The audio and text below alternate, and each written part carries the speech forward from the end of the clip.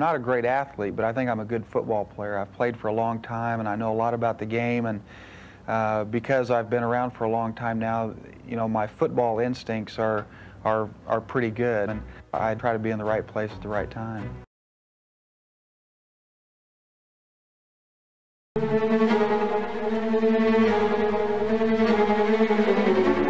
Steve Largent. Any list of great receivers you put together, regardless of era, should have Steve Largent on it. Nobody told this guy that he couldn't catch the ball the way he did. I like Jim Zorn and Steve Largent. They were sharp. Right, Jimmy. You forgot to tell him about my hands. And he's got great hands.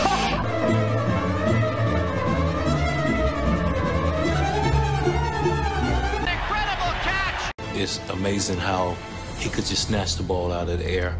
Juggles the end zone. Touchdown, Seahawks! Taking nothing away from Odell Beckham. That was an amazing catch he made last season. He made first downs. I mean, you rarely saw the ball hit the turf. If Largent had worn the gloves they wear today, he would have cut with one finger. Steve Largent. I idolized him.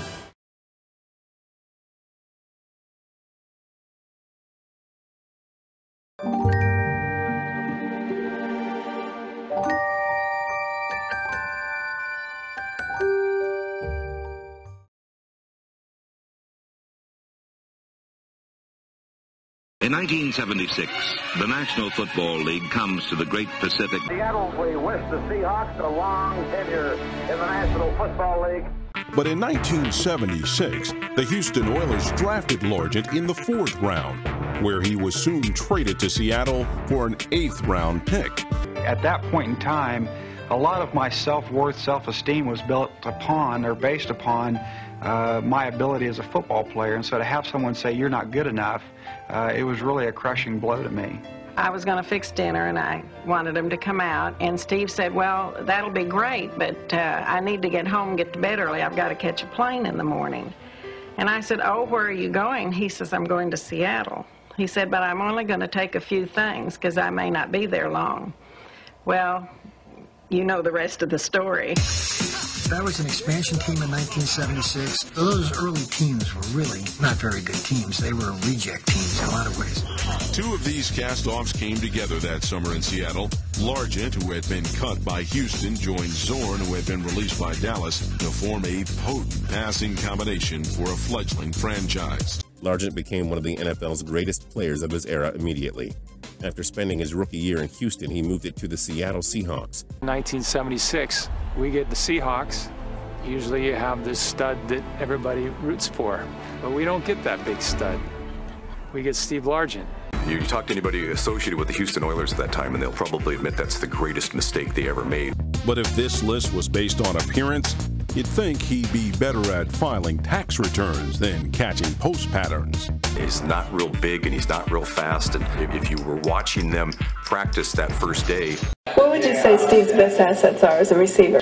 Best asset is he understands the game, and that helps me out a lot because he makes adjustments being as smart as he is. On go. Ready? Break. You would not pick him out of the line to even make the team, let alone become the receiver he was.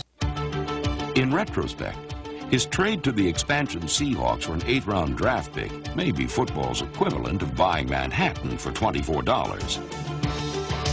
But back in the early years, Largent had to fight the preconceived notions of what it took to be a great receiver. People said, well, he's kind of short and he's not fast enough and this and that. And I think it's that ability to want to prove people wrong and his fear of not meeting his own expectations, which are very high. If you put him in the NFL's computer, he fails. If you put him in the NFL's computer, he fails. I don't really fit into the mold of your typical wide receiver. I'm not tall, I'm not particularly fast. When people talk about the great receivers in football, they don't mention Largent to me nearly often enough. Largent's got it. Touchdown, Seahawks. Largent also has the reputation of being consistently slow-footed. He was labeled as a slow white guy. A sensational catch by Steve Largent. People don't think he's fast, but he's fast. He caught that ball right on his fingertip while he was diving. A lot of people have tagged me that a lot, and You know, I think the older I've gotten, the more I've lived up to their expectations. I think I'm slowing down a bit. But, you know, I think that, you know, I'm still able to move around the football field fairly well and separate from people. He's faster than what people think. He has a lot of things going for him, and I think one thing going for him that's great is that everyone says he doesn't have great speed. So when you go into the game, you think, well, you know, he doesn't have great speed, I'm going to kind of relax and just stay close. But he comes off the line, and he really has a great tempo, and he can stop and change direction and speed up so quickly that he really throws defensive backs for a loss a lot of times.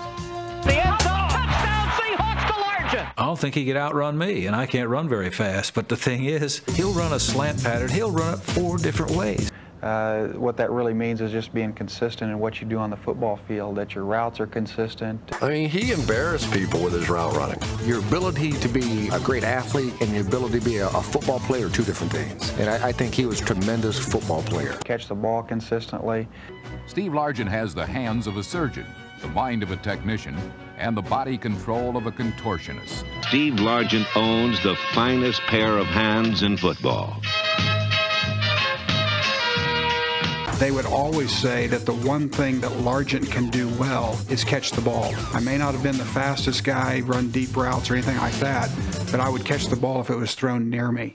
A lot of players depend on the Tactified gloves to keep the ball in their hands, so they don't really know how to catch. You know, a lot of people, they have to look the football into their hands. Steve can look at the football and then turn the other way and catch the underside of his body like nobody else can. Steve Largent never wore gloves, and he was the best pass-catching receiver that I ever played with or against. He's got great concentration, great hands, and he has an intense desire to want to catch the football, and he's a very competitive person. Was Yoda's power to channel the Force? That you're doing your proper assignment consistently. What I would say is keep your eye on the tip of the ball. That became my mantra. The thing that I always noticed about him was how open he got. Largent wide open at the 10, he's got it! Touchdown, Seahawks! Narrowing the focus of your concentration so that you're not watching a football, you're watching a tip of a football. The time that I really hit my hot button is once we get inside the opponent's 30-yard line. Once we get down and we're within easy striking distance, that's when things really get exciting right then, because you can make big plays and get the ball in the end zone, and that's the fun part of playing football. He scored touchdowns.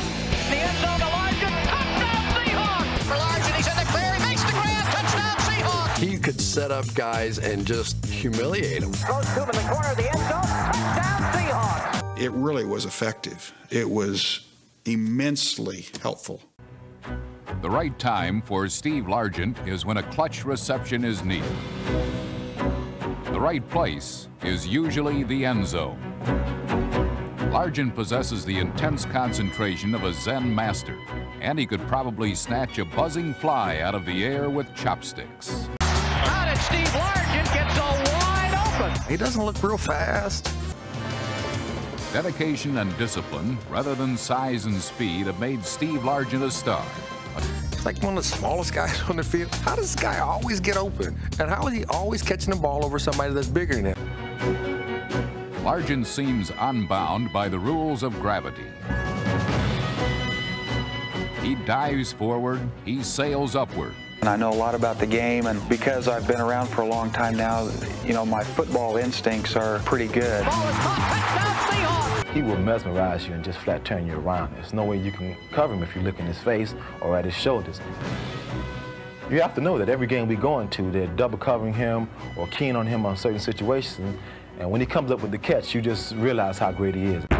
It's easy to appreciate Largent's talents in retrospect. Zorn, play fake, back to pass, looks, he sets up, he throws toward the end zone, touchdown Seahawks! Zorn's dropping back to pass, looks, he throws down the right side for Largent, he's in the clear, he makes the grab, touchdown Seahawks!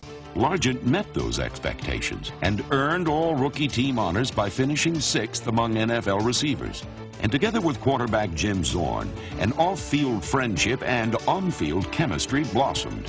Where Zorn's mobility and Largent's intuition helped turn the Seahawks into contenders. Their third year as a team in Seattle, we were 9-7, almost made the playoffs, and it was primarily due to Jimmy and Steve and the success that they had and as good a passing combination as they were. Largent made the grab. Jim was taught, drop back. If you got to play, make it. But if you don't, scramble around, try to make something happen.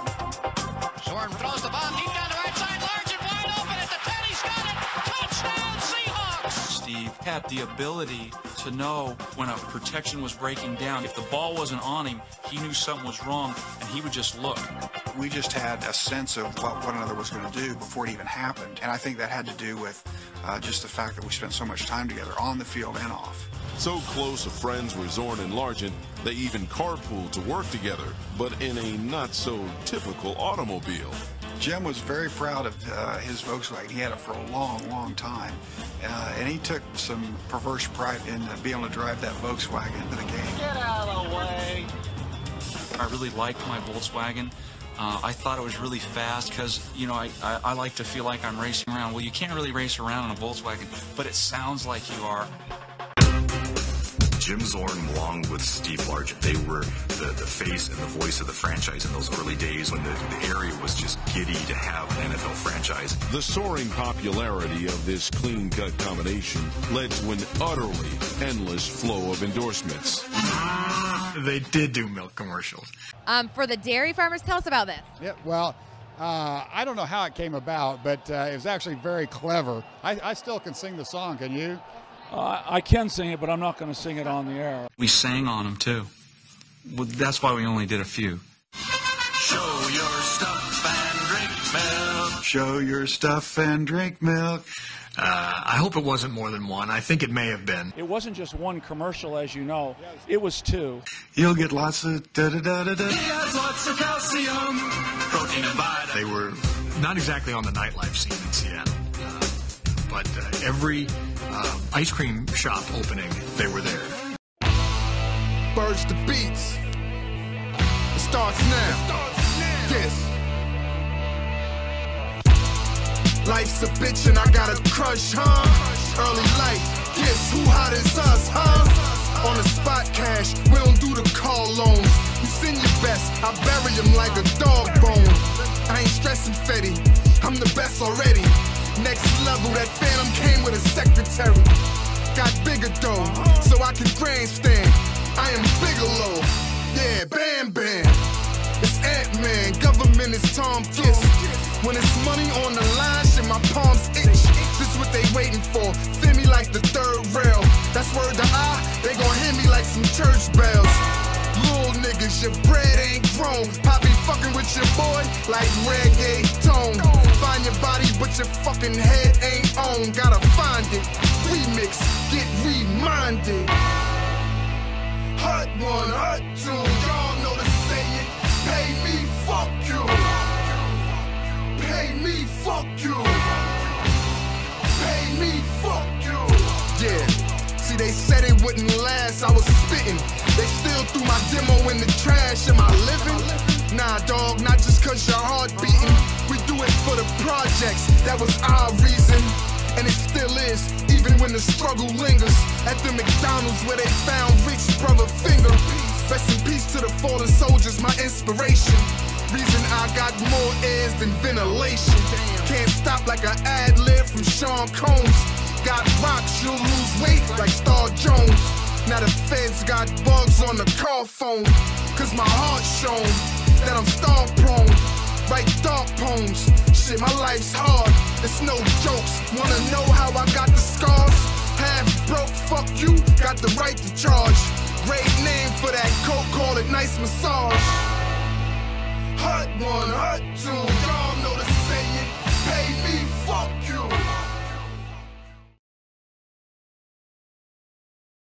Largent is down after taking that hard shot to the head by Harden. I'd seen him take a lot of hits. That one was different. Largent is down after taking that hard shot to the head by Harden. And boy, his head just snapped right back. Largent's 1988 season opened with a nasty blow from Denver's Mike Harden. Steve Largent took a mean lick. And Steve Largent right now is laying on his back. His eyes are still closed. I think he's out. I was watching on TV with my mom. He got knocked unconscious. His eyes are still closed. I think he's out on the field. Mike Harden broke a couple of his teeth off. Wicked. Cheap shot, in my estimation. It was a 12-yard post route in Denver. Dave Craig didn't look off the safety.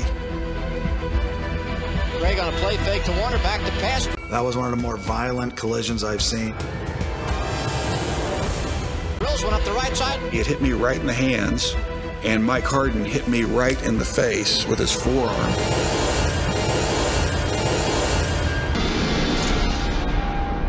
I remember being scared. And I was out before I hit the ground. And Steve Largent right now is laying on his back at the 40-yard line. And I think we were pretty concerned. He was out for 5 minutes. The league fined Mike Harden for it. But Steve bided his time, and 14 weeks later, Largent got even. You could not write it up any better. Here is the guy. He knocked you out a few weeks ago. Neither logic nor reason can explain what happened next. Mike Harden intercepts a pass. You're watching this play. In comes this streak, and it's Steve Largent.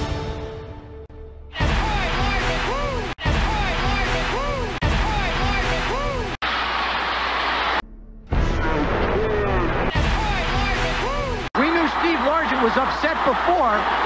They think he's a little guy, but boy, does he pack a pop. Paybacks are heck in this business. Oh, and Largent unloaded and got the ball. It's picked off by Harden in the end zone, 2 yards deep, will run it out, takes it up to the 10, 15, out to the 20, he's on his feet, and boy, Largent! He has good karma. Perfect redemption. That's so Yoda. Not only levels Harden, forces the fumble, and recovers it.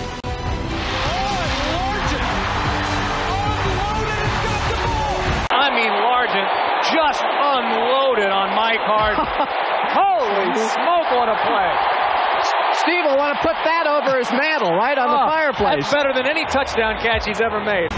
You ever seen a movie and everything kind of fast forwards to that moment? And then all of a sudden it's in slow motion. They think he's a little guy, but boy, does he pack a pop. Steve will want to put that over his mantle, right on the fireplace. That's better than any touchdown catch he's ever made. I've never seen Steve get up and talk smack to somebody, but he did that one. Paybacks are heck in this business. That was the play, I would say, is my favorite play of my NFL career. A tackle, not a catch. Best of all, his off-field charitable efforts earned Steve Largent the 1988 NFL Man of the Year award. It wasn't just career catches, career yards, touchdown catches, all that kind of stuff. I mean, he had that long streak of consecutive receptions. Toppling records with each new year. Largent out wide to the right, back Craig, a quick pass. There it is. And that'll do it. A new NFL record for Steve Largent. And at 7:07 here in the Great Northwest, this place will erupt. It goes into the most seasons with 50 catches. And Steve Largent's hands were good enough for a Hall of Fame career. Their success eventually vaulted Largent into the Hall of Fame.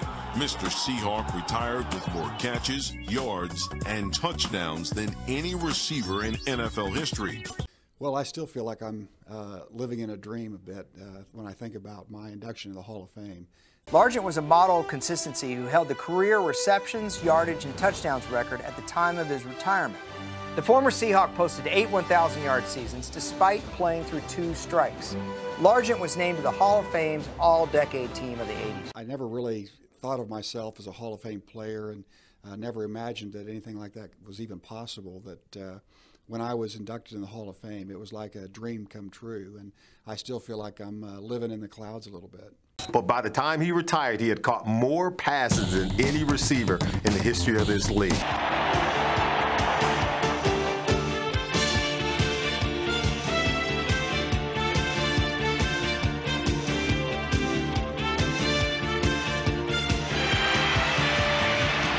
As Largent goes in motion toward the right. Craig back to pass. Blitz coming. Craig throws short. He's got a reception by Largent, who makes the catch and now becomes the all-time career receiving leader.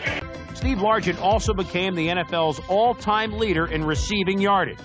He continued to add to his record totals for career catches and extended his consecutive game receiving streak to 167. Pump fake now, looks, throws to the end zone. There it is. Touchdown Seahawks, number 100. He made it to 7 Pro Bowls and was named to the 1980s All-Decade Team. He had 819 catches for 13,089 yards and 100 touchdowns. But Zorn to Largent will be remembered for more than just numbers. Here's a couple guys that couldn't make it, got cut, and come to Seattle with an expansion team, and were the reason that the Seahawks had the immediate success that they did. Records don't mean anything to Steve Largent. The thing that's going to mean something to Steve Largent is Steve will say to himself, I played the best I could play. There's been a lot of high points, and I've often said that, people talk about, well, Steve Largent never made it to the Super Bowl. Isn't that sad? And I really have no regrets about my career at all. It's all been terrific. And he made plays for the Seahawks for so long. He makes the grab, touchdown Seahawks! They've never had a receiver like him, and I don't know if they ever will have another receiver like a Steve Largent.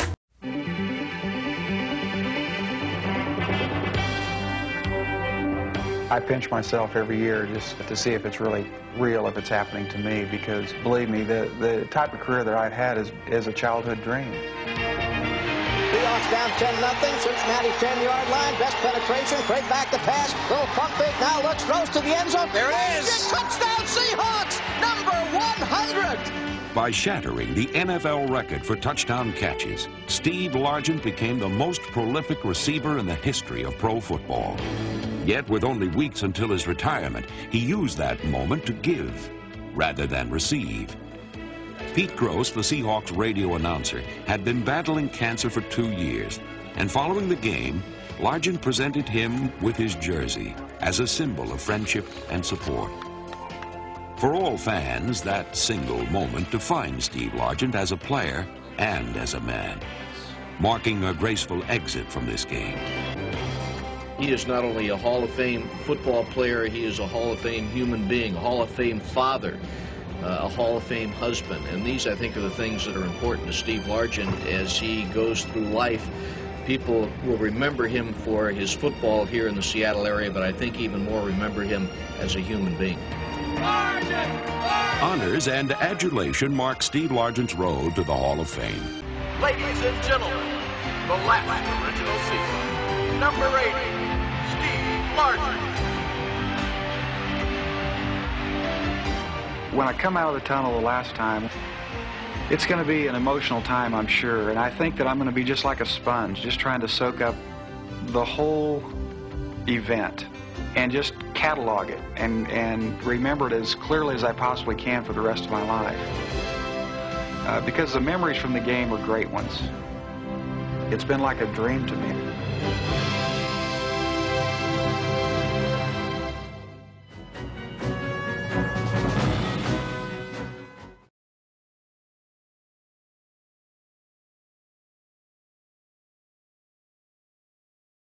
He lays out and catches those passes like nobody I have ever seen.